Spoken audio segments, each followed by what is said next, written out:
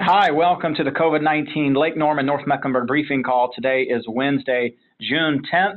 My name is John Bradford. I've been your briefing call moderator. We're in week 12. Small business owner, 2 companies right here in North Mecklenburg with about 40 employees between the 2 companies. And I'm a former member of the North Carolina House of Representatives. The purpose of these calls across the last 3 months has been to try to bring together healthcare experts, government officials, and other business leaders to provide regular COVID updates to support the North Meck region during the outbreak. It is noteworthy that during the rest of phase 2, we are only recording and hosting these briefing calls on Wednesdays, and then we will end the calls once we reach phase 3. So we are now on a Wednesday only schedule. We've been running 3 days a week since we kind of started, but now we're pivoting to 1 day a week on Wednesdays. In terms of some total case numbers, 1.9 million cases across the U.S., 110,000 deaths. That's 550 new deaths since yesterday. And then comparing that to last Wednesday, because again, we're now on a every Wednesday schedule, it's about 5,000 new deaths. We were at 105,000 deaths last Wednesday. We're at 110,000 deaths now. The heat map shows North Carolina continues to sort of be in the middle of the pack as it relates to the number of cases and deaths by jurisdiction. We've talked a lot about FEMA rumor control, and I've consistently checked their website for rumors. There is a new rumor out there, and I always share the new rumors. And the new rumor is I got a call, text, or email saying that I could get financial help. Is it legitimate? And here's the fact. There have been reports that scammers are pretending to be the government, contacting people by robocall, text messages, and other outreach.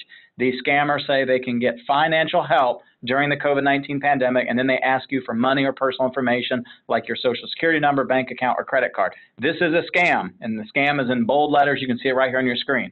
So please do not trust anyone who offers financial help and then asks for money or personal information. You can go to FEMA, and they have some links to get to the Federal Trade Commission scam page, and it has some tips of how to avoid scams through phone, text, and email. So, and you can file a complaint through the Federal Trade Commission. So this is a new rumor, and we've heard about these, but just wanted to share that with you today. In terms of North Carolina, 37,000 confirmed positive cases, 1,029 deaths. That's up from 921 deaths last Wednesday. And in terms of hospitalization, we're at 774 currently hospitalized, and that's up from 716 last Wednesday. We are in almost at the end of our 3rd week in phase 2. Phase 2 is tentatively supposed to go through June 19th to July 3rd, but of course that's contingent on how the numbers are looking. We have opened up a lot of things, restaurants 50%, personal care and grooming and massage, etc. Indoor and outdoor pools at 50% capacity. And then the gathering limits was increased to 25 people outdoors and then 10 people indoors. There was a bill, House Bill 536, that gave any food establishment, whether it be a private bar, private club, if they have an outdoor area, it would have given them the ability to operate at 50%, just like restaurants.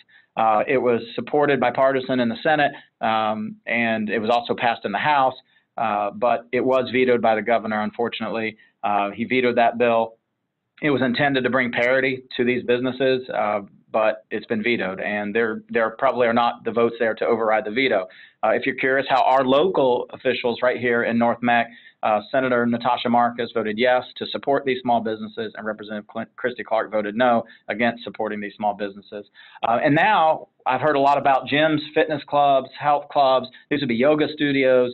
We have a lot of gyms or those types of businesses in North Mecklenburg. And again, it's not just the big gyms, it's also these smaller studios.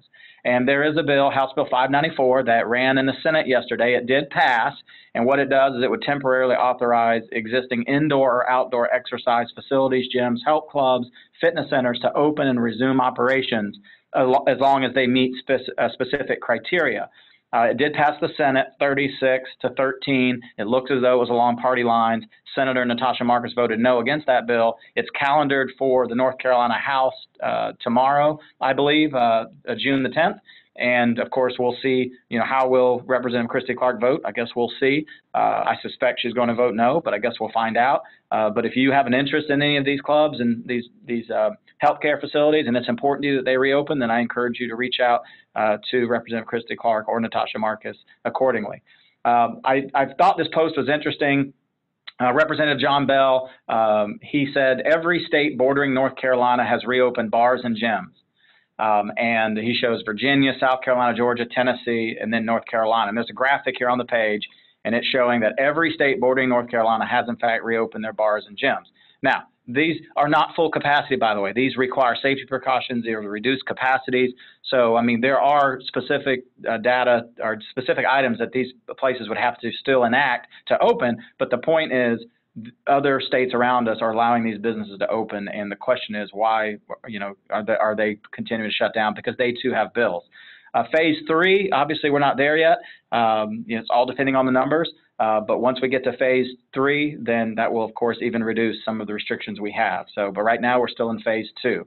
Remember the 3 W's: wear a face mask or a face cloth covering, wash your hands and use hand sanitizer, and wait 6 feet apart. Let's not lose sight of doing these things. And remember, we were smart, we social distanced, and we helped flatten the curve, and we still need to be smart in continuing to do this because it's just, I mean, it's a choice, but I think it's a wise choice. Face shields, if you need a face shield, there's a company in North Carolina, $8 a piece. You can order these. You can see it's Layered Manufacturing and Consulting. The website's on the page. And if you need face cloth coverings, and Darren Mills, a North Carolina company, you can order adult and youth face sizes. And there is a flag version available. They print an American flag on it. And I have one. They look great. And you can go to shop@darrenmills.com, and there you can see the phone number on the screen. And then the last slide before we get to our guest, Mecklenburg County, we're at 5,606 positive cases with 115 deaths. On June 7th, we were at 113 deaths. And just some friendly reminder about really the most vulnerable population. Almost all deaths were attributed to older adults greater than 60 years old. Only 8 deaths were between ages 40 to 59. And all deaths except one occurred in adults with underlying chronic illness. So that was all deaths except for one with folks who already had some sort of underlying chronic illness.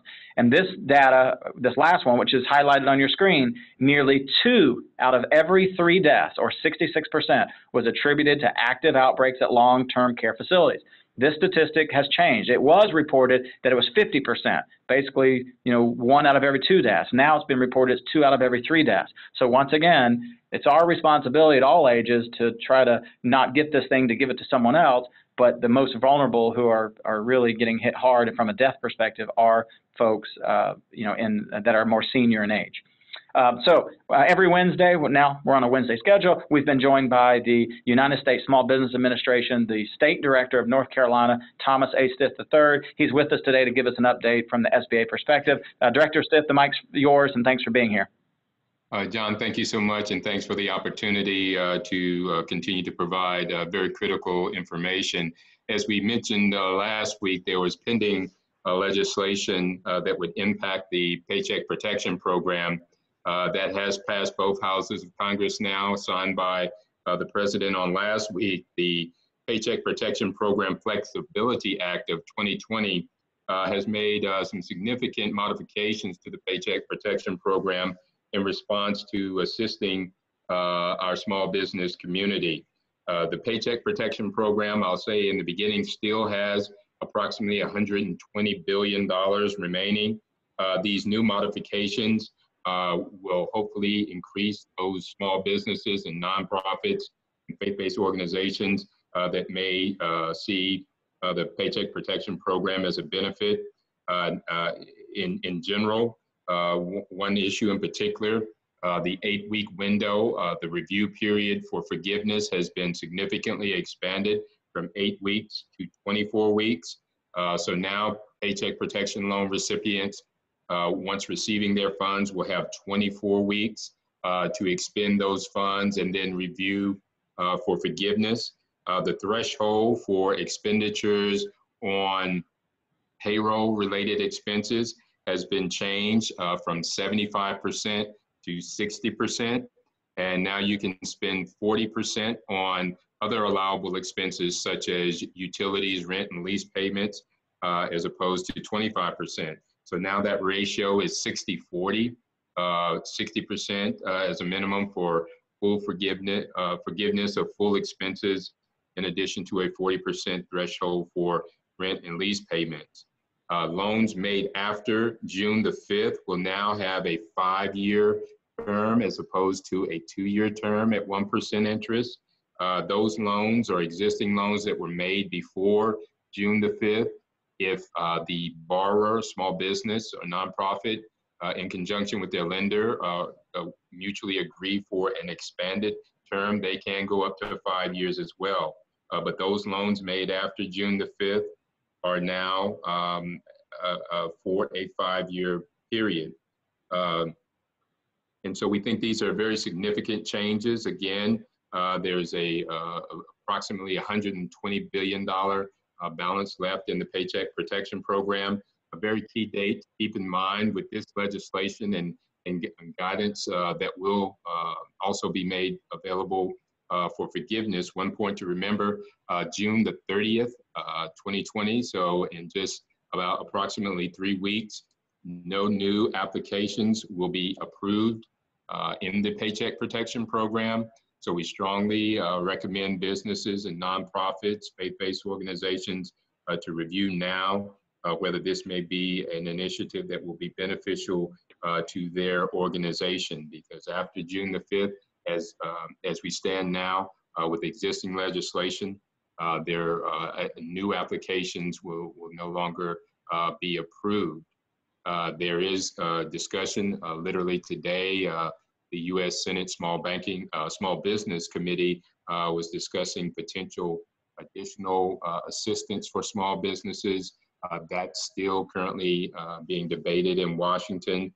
So there is potential for existing funding as we move into a stronger recovery position. But that, again, is just a debate at this point. And finally, just to recap, current numbers for both PPP and EIDL here in North Carolina, again, inched up a little bit. Now we have almost 114,000 paycheck protection loans approved in the state, still a little over $12 billion of financial assistance to our small business community. Average loan nationally continues to creep downward, meaning smaller businesses are participating about 113,000 to 112,000 on the average. And the EIDL loans, we still, with the last week's update, but just to remind listeners, a little over 30,000 advanced EIDL grants have been made for $128 billion in North Carolina, and a little over 6,500 loans, full EIDL loans for $620 million. So again, significant financial assistance to our small business and nonprofit communities here in North Carolina, and just strongly suggest, in particular with the new changes with the PPP program, to encourage individuals to review that. $120 billion still available. As legislation currently stands, applications or acceptance and approval of applications will end on June the 30th. So John, thank you again for the opportunity to provide information today.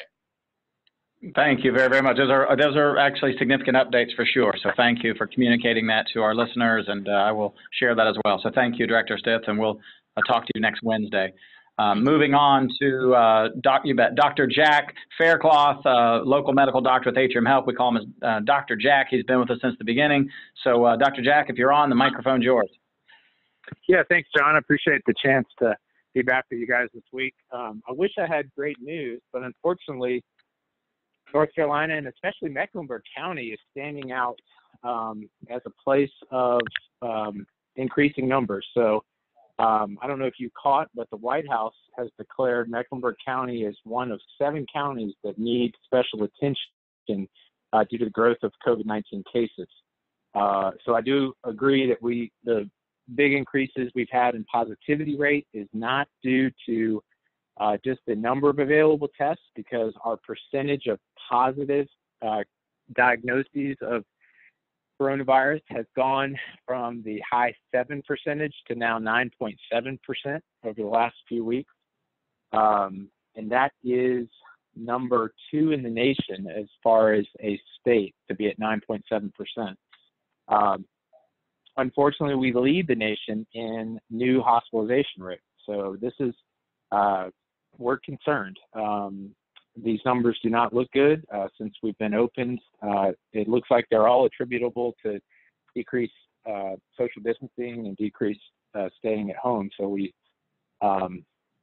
we're definitely tracking this. The other big increases are that the 3 out of 4 statistic of new diagnosis that are aged 20 to 59 that you mentioned, it's interesting to note that over a third of these are Hispanics, and especially young Hispanic. So we do hope that, the trend there starts to reverse. There's something going on there that's sort of out of proportion than the others. It is encouraging that you mentioned the 2/3 of the deaths are long-term care facilities, so less in our community population than we thought before. It's also encouraging that it is still a fatality rate that's centered around chronic illness and extreme age, or age over 60 to 65. The hospitalization rate is still linked to age as well. So 1 out of 10 new cases of coronavirus in North Carolina have led to hospitalizations, and the majority of those have been to those over 60. What else can I mention? So I guess just to tell you where we are with testing, there's been a lot of input from national public health experts as to the number of testing that we'd need to do in the nation per week in order to have a safe ability to be at work and be moving around our community. And that number is now moved to 6 million per week. That means that we are at probably at 50% of testing capacity nationally. The good news is that locally, we're still able to get our testing done with or without symptoms by calling our doctor or using one of the Atrium Health, Novant Health sites, or even the health department. So we have good testing in our area compared to nationally, and we're making strides nationally towards being able to test more. The summary is still, like you said, to remember the W's: wearing a mask, wait 6 feet apart, wash your hands. I also want to add that answer your phone is now in Mecklenburg County, and especially North Carolina, because of our high increase in infectivity rate, we're using contact tracing. And there was a report today out from the Mecklenburg County head of public health. I think her name is Gibby Harris, the health director. She said that people are just not answering their phone. So they're trying to do contact tracing on these new cases, and patients are either hanging up on them or not picking up. So we need to be, careful with our distancing and wearing masks and cleaning. But because of our high increase rate, I would say also that we need to be reachable by phone. And that's really it. I hope to have better statistics next week, and really just hate that I had to share all that today. Yeah, Dr. Jack, thank you. That's interesting data. I think it's just a friendly reminder. We're in phase 2. Phase 3 is contingent on how phase 2 goes. So, what may happen is if folks aren't careful and cautious and aren't practicing these 3 W's and are being careless, then it could extend phase 2 even longer. So we really need, I don't know if I'm summarizing that correctly, but it seems as though that we all have a responsibility to do what we need to do to still be safety and cautious, because we know this is here. Without a vaccine, it is here. And while the death rate I know hasn't alarmingly gone up, because you and I talked about that, 1 death is still too many, but it's still that vulnerable population. So those folks definitely need to take greater precautions. And even as things open, people still have the freedom to make the choice to absolutely stay home if they feel they're vulnerable, and they should. Right. Yeah, the bulk of the new cases are those 3 out of 4 are under 60, so we have to do our part for those that are suffering the bulk of the morbidity and mortality. So yeah, good summary. Yeah, very good. Okay, thank you, Dr. Jack. This is exactly why we have you on these calls, so can't thank you enough. So moving on to Mecklenburg County, our Commissioner at Large, Ms. Pat Cotham. Commissioner, if you're with us today, we'd love to hear an update.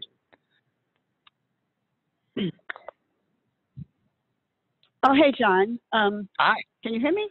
Yes, okay. we can. Thank you. All right, thank you. I've enjoyed listening to the other speakers. Dr.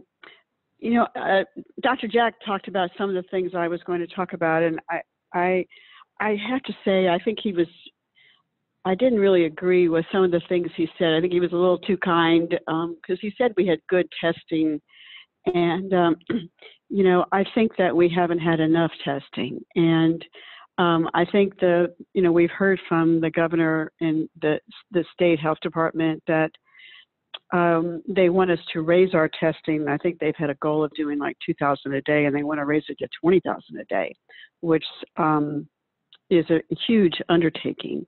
And we would have to have a whole lot more sites to do that. And because I think that is something that, and I think also when the woman who's over this for the federal government, I think her name is Hertz, H-I-R-Z, but she's been in contact with the state health director, and they've had a lot of talks about Mecklenburg County, and I think our health director has been involved, but they really want us to raise the testing. But that's going to be a huge undertaking, and we haven't heard any plans on exactly, where the new sites would be, and also the cost of that. They did say at the meeting the other night that, they would be free, but, I guess we'll wait and see on that. But the numbers certainly are not going too well for North Carolina. Dr. Jack talked about the Hispanic population, and we are concerned about that. And we have tried to have, a lot of translations done in our documents, and working in the Hispanic community with different leaders, different faith organizations to try to get the message out. But I do think that communication continues to be a problem there, and the results, kind of confirm that as well. Okay, I'm just looking at my notes here. The contact tracing, Dr. Jack talked about that people are not answering their phone. And, to me, that's just kind of an excuse. I heard that from the health director. And, but we didn't really get a chance to, ask a lot of questions about that. But, a lot of times we try to reach people by phone maybe, but you don't just give up, and people who are lower income people, often their phones don't work because, they're struggling financially, but they can text. And so I have asked questions about that. I haven't gotten a response. Are they trying to do texting to individuals? And also, we can also use the mail, just the U.S. mail. I just think that, they don't answer the phone that's not a good enough excuse. Yeah, I'm always about, you got to try harder. So it'll be interesting to see if they do try harder. I hope so, because I think the tracing is really important. Okay, a couple of things that we have talked about at the Board of County Commissioners. We had a meeting the other night, and we did talk about. We've kind of at the prior meeting we had a push about developing a task force and to work on the recovery from the pandemic. And just to give you a little background, the manager has had a business roundtable where she was talking to businesses about recovery and what would recovery look like and how do we help each other and what can we learn from each other. And she was trying to get information, and she had large corporations on that, and she continues to do this board, and she's had large corporations, the banks, and I think Duke Energy's on, and the big corporations, as well as some smaller companies, and the minority chamber representatives, the leaders of the minority chambers are on it. So we do, have like representative like 8,000 small businesses at least, and we have the hospitality industry. So that's been a good mix. And I can't say we've heard a whole lot of we've heard some of their results, but I know she'll give us a report. But the commissioners wanted to do their own thing, and so they wanted to have a task force. And so suddenly we're going to have a task force, but it seems like it's going to be different than the managers. And I kind of thought that it was going to be more of an extension of that one, but it seems like it's going to be more focused on the pandemic, revealing more to the public about the inequities in society, and how there are certain segments of and here in Mecklenburg County, we always talk about the crescent, which is like the half moon above the city, where we have more vulnerable populations and people that have, that are lower income and who have more health disparity, who often don't have insurance. And so this task force is going to be working focused on the population that is vulnerable. And I don't think I worry that we're doing this too fast. I don't think the community really understands exactly what this is.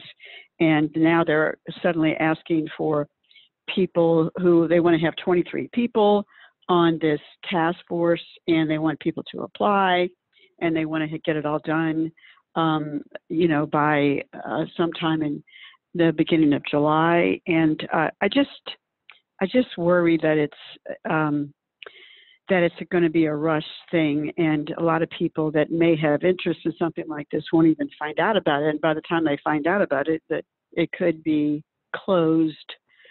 So, I appreciate that, a couple of my colleagues were trying to do things, but, a lot of times if you put things together without a lot of input from the public and a lot of discussion by all of the members, I mean, we did have some discussion, but it wasn't, an in-depth discussion. And our chairman, at our meetings limits our time to speak, and I guess he's trying to be efficient, but I don't know. I'm kind of concerned that this is kind of rushed. So, I'm hoping that I'm wrong, and I'm hoping that this will be helpful. But I'm curious if any of you even knew we were doing this. But we are doing it, and people can go to our website and apply to be on it. And then it also says that the board is going to pick two of the members to be leaders of it. So we'll see how that works out. I hope it works out well, and I hope I'm wrong about my concern that it's kind of looks to me like it's kind of been put together quickly. So I hopefully we'll have, I know we'll talk again next Wednesday. Hopefully we'll have some more, I'll have another update then about the testing increase and what does that look like. But, I continue to, ask people to do, as John says, about, the distancing and everything else that we're supposed to do. And I'm in that vulnerable population. I like hearing that. I laughed when someone said earlier, the extremely old population over 60. So I'm in that population, and I'm almost 70. I'm 69, and I do have heart disease. So I am one that is trying to follow the rules and shelter in place, and I only, go out when, sparingly. So but other people I talk to are doing the same thing. So I'm trying to stay healthy, and I hope you and yours are too. So that's my report from Mecklenburg County.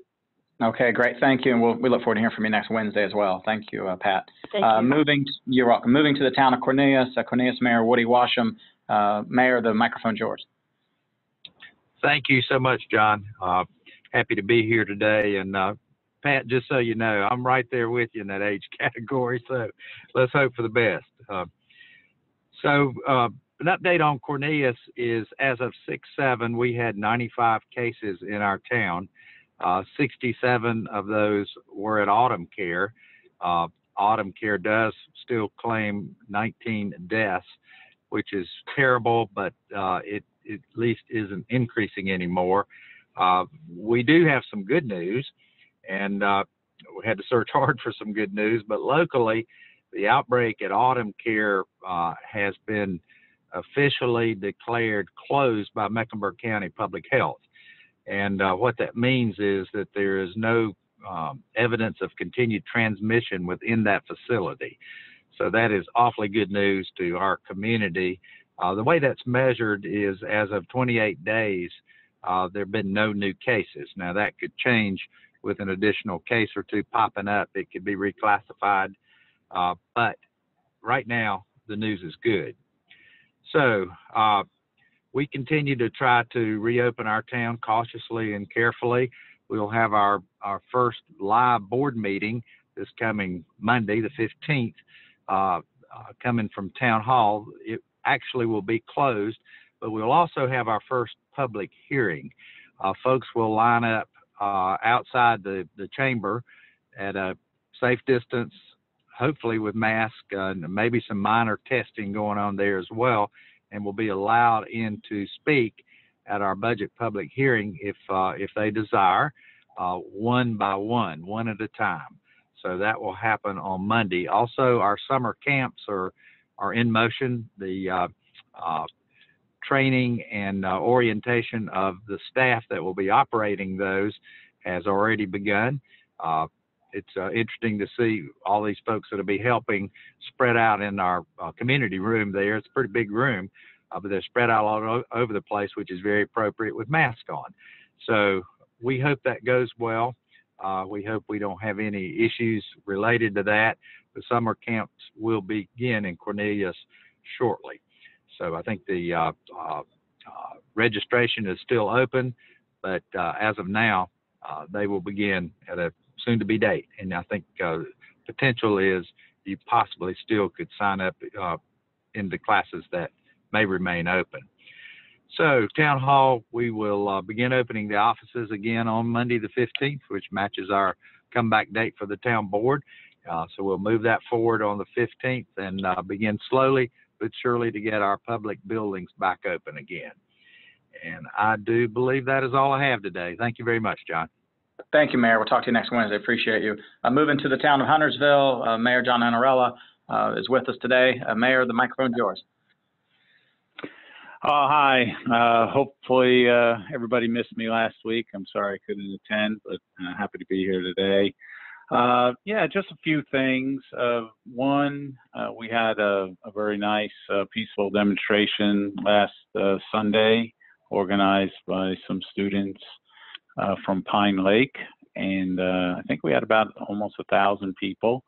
And I want to thank Cornelius PD as well as Charlotte PD for helping with that. Fortunately, it was very peaceful, and I think it was productive.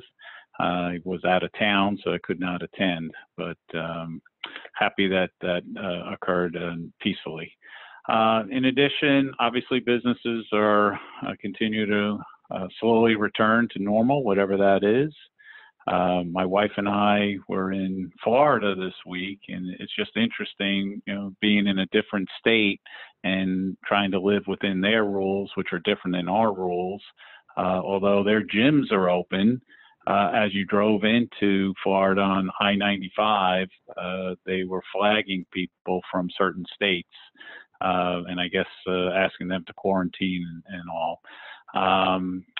You know, another thing that's been interesting is some places in North Carolina are having baseball tournaments and softball tournaments. And, you know, depending on how you look at 25 people on a field or 25 people in the bleachers or 25 people in the visitors' bleachers, they're interpreting the governor's orders differently. So, you know, once again, we're at that point where we have a lot of confusion going on, because we're not really sure how to apply the rules.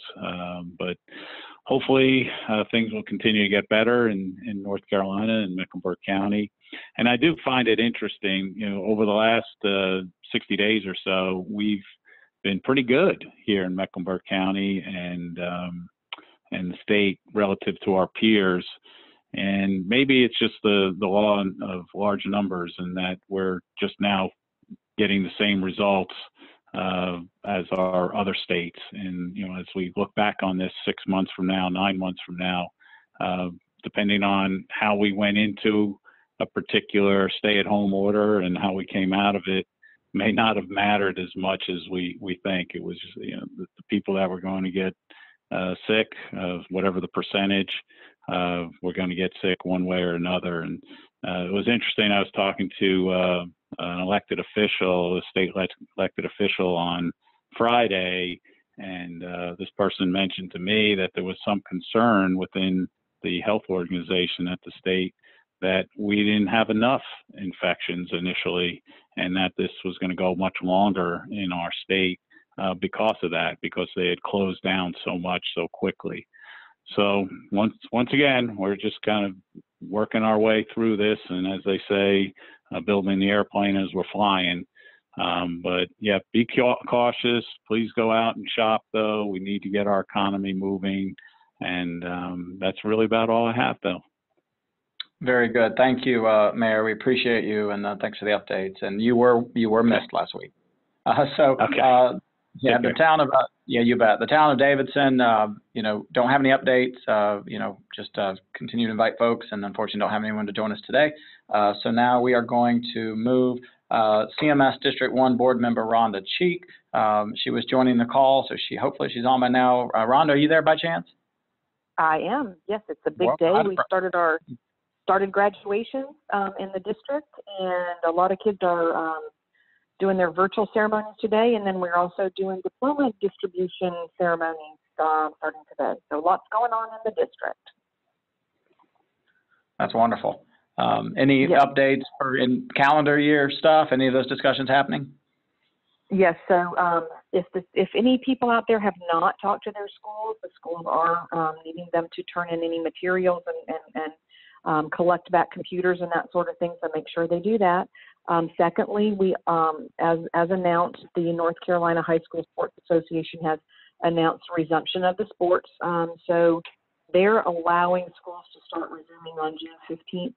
We wanted to take time to work with our county partners and everybody, since Mecklenburg County has been a little bit more hot with COVID than other areas. We're not going to resume our sports programming until July the 6th, when we have time to really study and make some good decisions on how to do that as safely as possible.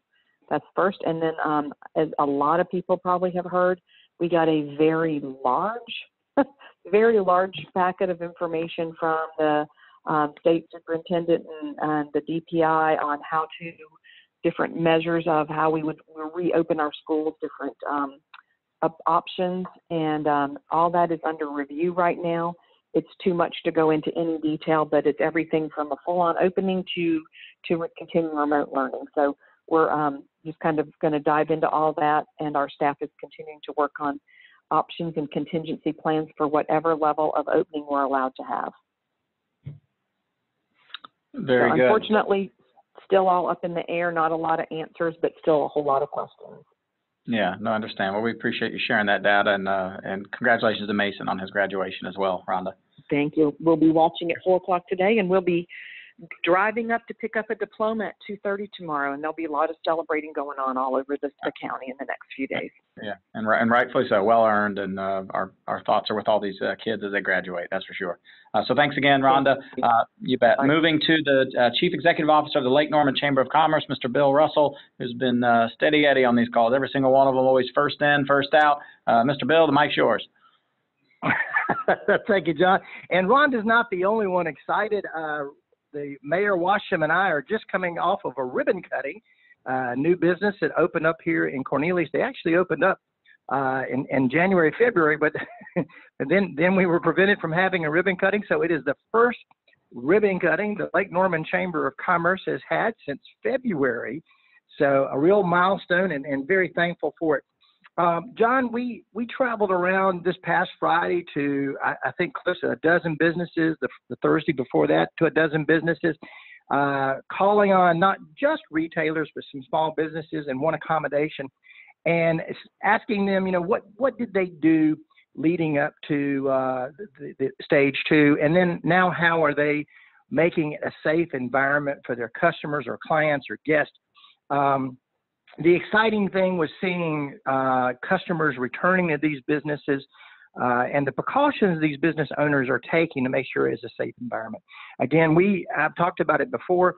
If you're a business that hasn't started back yet, we have a restart guide, Restart LKN, on our chamber website at lakenormanchamber.org that gives you a step-by-step procedure of how to make sure that your office or your store is a safe environment for your customers, your employees.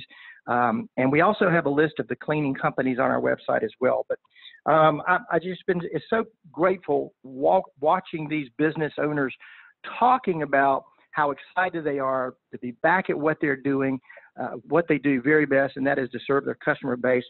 And that's just so exciting to see.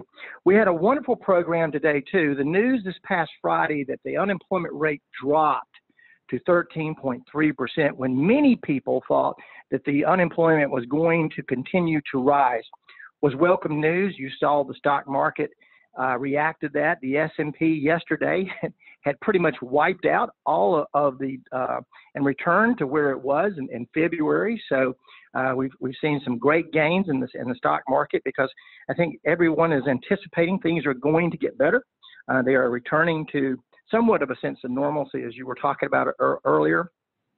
We had a program today where we had Joshua Doby with North Main Financial and Richard Pappas, who is a community banker with First National Bank. They were talking about the market and what some of those signals mean for businesses, not just nationally, but here at the lake. And of course, Richard was talking about the PPP, the Paycheck Protection Program, and the monies that are still out there available to businesses and some of the things that they can be doing. Again, we're still continuing to see some businesses because they're not eligible yet to open up. And I think Mayor Annarella just talked about it, the inherent unfairness of some of those. I don't know if I shared this before or not, but we've got a martial arts business that is located in Mooresville. And when we think of martial arts, John, you and I think about just defending ourselves, whether it's Taekwondo or something. This particular facility works with Parkinson's patients. And because of some of the things that they do and the techniques, they're able to rehabilitate Parkinson's patients. And this one particular patient, they had actually got him out of the chair, unassisted, walking across the room. But because of what's going on, he's completely lost ground, and their family can't even get this gentleman out of his chair. And so they're losing ground with all these patients. You could say, well, maybe this business would be eligible for a waiver. No, they've written the Department of Revenue. They've written the Department of Commerce. They're working with Senator Sawyer. They're working with Mitchell Setzer to try to get some type of waiver, but they've been shut down by the government. And what I think is such a tragedy is we have the right to assembly. Peaceful protest is what this country is founded on. What's so unfair is seeing our governor walking arm in arm with protesters, taking his face mask off, not exercising social distancing for the photo op of it, but yet we won't allow these gyms, Pilates, fitness firms, the very businesses that need to be open right now so that we can get back in shape and fight off any type of infection. It's just unfair. It's unfair that some businesses that serve alcoholic beverages like restaurants, and then others that like the Kilted Buffalo in Huntersville, which could socially distance and make sure people are spaced out, they can't open. It's just the unfairness of the whole thing. And while every state around North Carolina is now open for business, and we're still continued to be locked down and awaiting what's going to happen in phase 3. So again, I'm excited that some of our businesses have been able to open back up. It's really good to see business returning at the lake, but we still have a ways to go. And I'm looking forward to the day that everybody is able to return to their job. Thank you, Bill. Thank you for the remarks and for your leadership. And it was nice to hear a business being celebrated today at the ribbon cutting. So nice job. Thanks, John. So you bet. Here's the Huntersville Regional Chamber, just as another local resource. Visit Lake Norman is open for business, so they do realtor packets. For new people coming in, people stop by, pick up things, and they're a wonderful group of folks. They're a small group with a mighty punch, is what I like to say. So they do great work. So they're open, and I want to thank all of our panelists. We've been doing this, like I said, 12 weeks. This is our 12th week, so three months. We've had Congressman Greg Murphy on multiple times, and then a lot of the folks you heard today have just been regulars, and this would not have been productive without them. And as you can see, we're still getting good information now. We'll continue these every Wednesday through phase 2. I record and post these calls every Wednesday. Elect Bradford, you can follow me there on Facebook. John Ray Bradford on Twitter. Our next briefing is Wednesday, June 10th. If you have any questions or emails you want to send me, lkntogether@gmail.com. That's lkntogether@gmail.com. We're stronger together. I want you to take care of yourself, take care of each other. This does conclude today's briefing. Thank you for listening.